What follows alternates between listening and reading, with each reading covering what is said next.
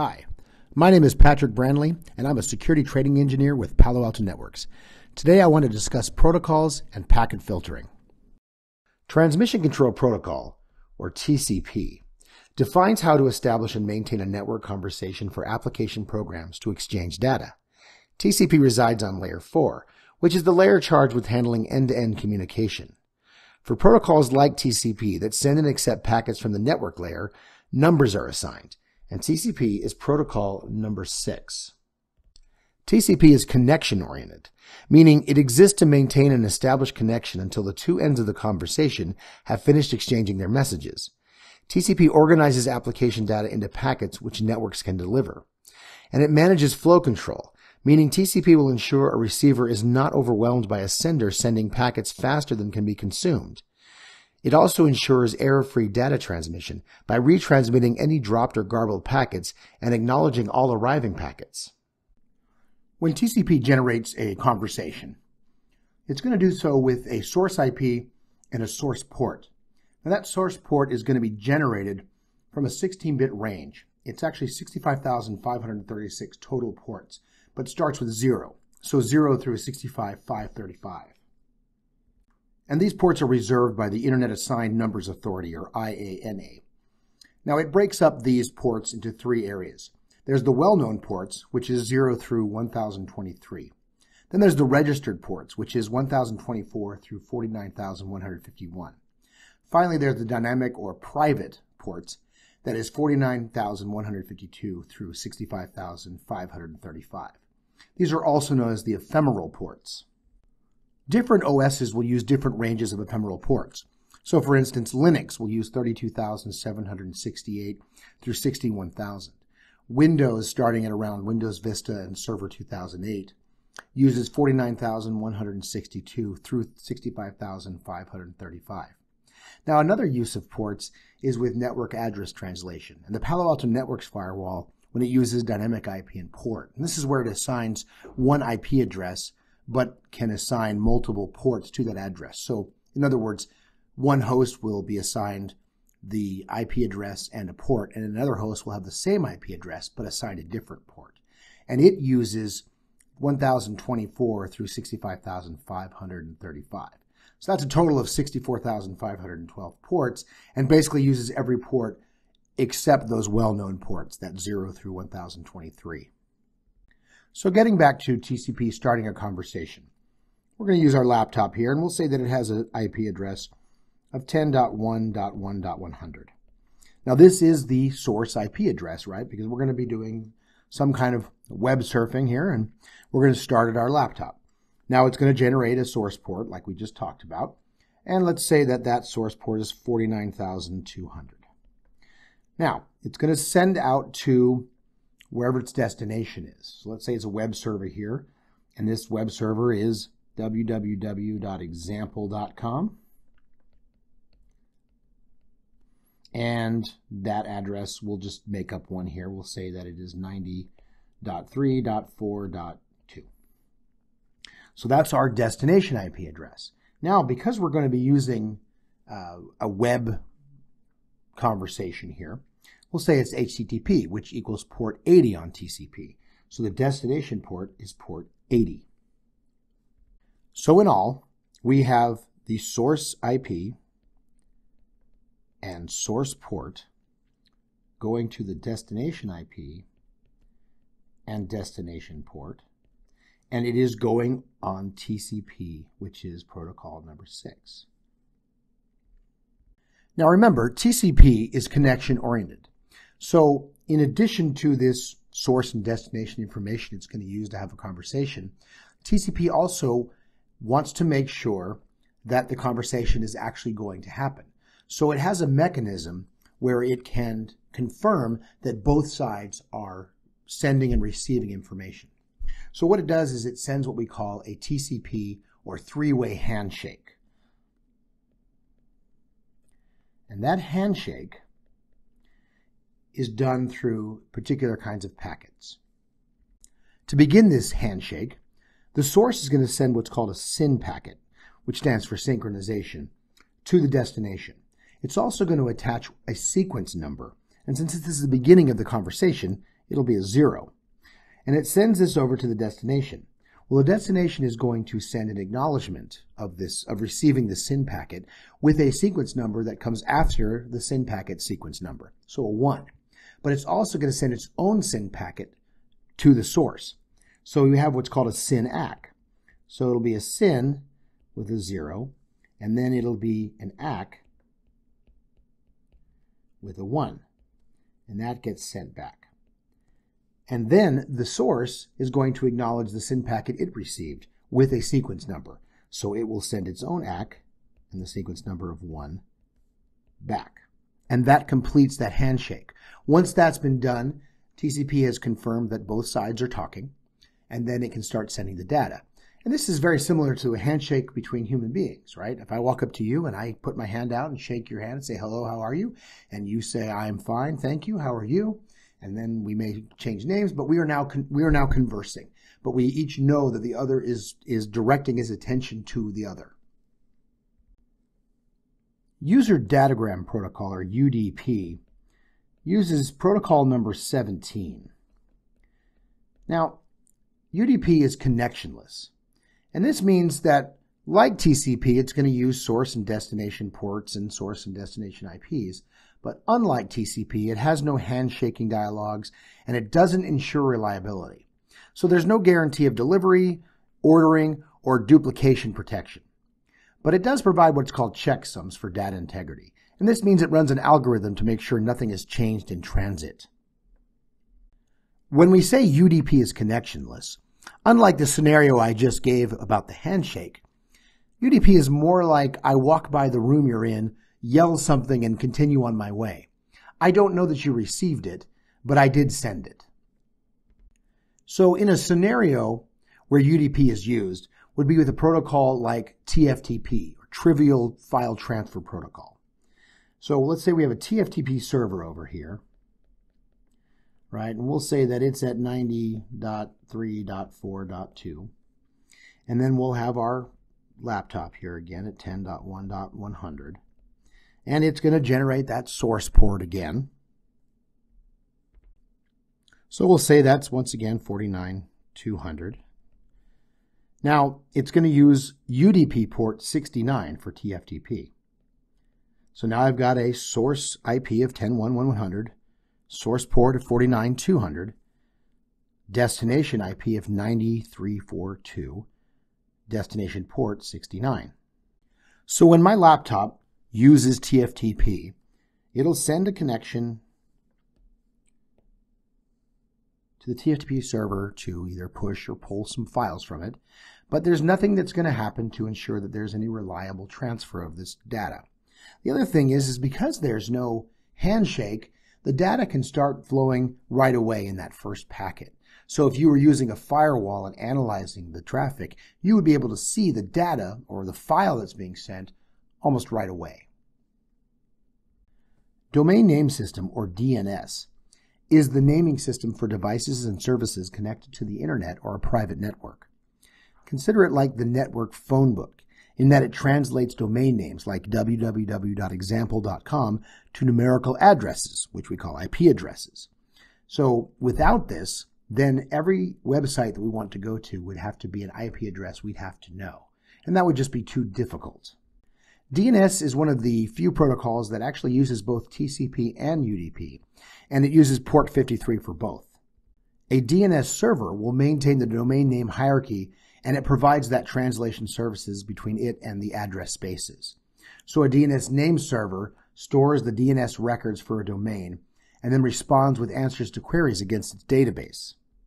So if this were a DNS server here, and actually let's say we have one internally here, and we want to go to www.example.com. So we send out a query, right? We put out in our browser www.example.com, and DNS is what's going to respond with the IP address that corresponds to the name. So let's say we go first to our internal DNS server and we send that query up, and that query gets sent up, And our DNS server says, I don't know who it is, but I will forward that query to a public DNS server. So then it goes down and up through, and then this DNS server will answer that query with the IP address. And let's say that IP address is 90.3.4.2. So now the path, the destination IP address that we require is known to the source as it sends its packets over to visit that website.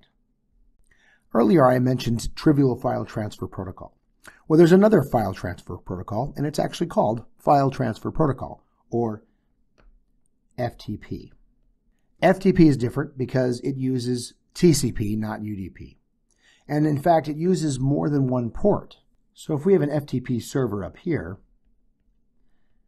FTP will use port 21 as the server command port. And then it will use port 20 for data.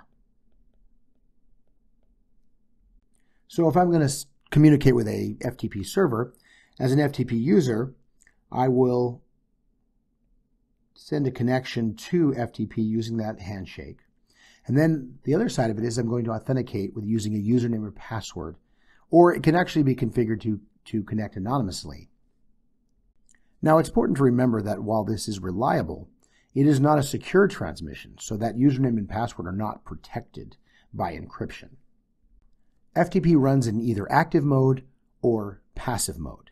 In active mode, the client starts listening for incoming data connections from the server, and when it receives the incoming connection, it then initiates a data channel to the client from port 20. In passive mode, the client uses the control connection to send a command to the server and then receives a server IP address and server port number from the server. Hypertext Transfer Protocol, or HTTP. It's the TCP protocol that we use to send and receive web pages and files on the internet. And it works by using a web browser to connect to a server, usually over TCP port 80. The server is located using what's called a Uniform Resource Locator, or URL, which is another name for a web address. This always contains HTTP : / at start. So if I was going to www.example.com, this is what a true URL looks like. There's a more secure version of HTTP, and it's called HTTPS. And that just stands for Hypertext Transfer Protocol Secure. And it uses port 443 on TCP.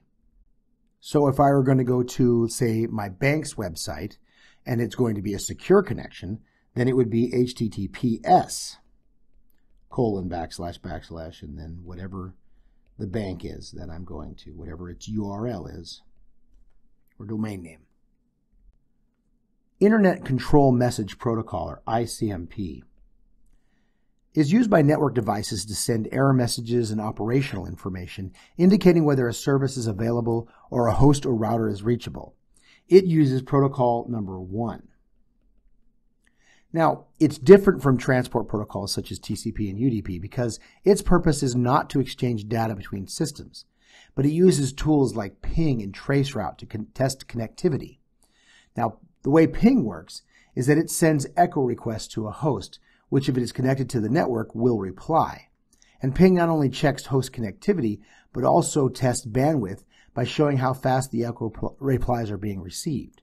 So for example, I'm sitting here on my laptop, and I want to know if this server is responding, and maybe my firewall, and maybe my router.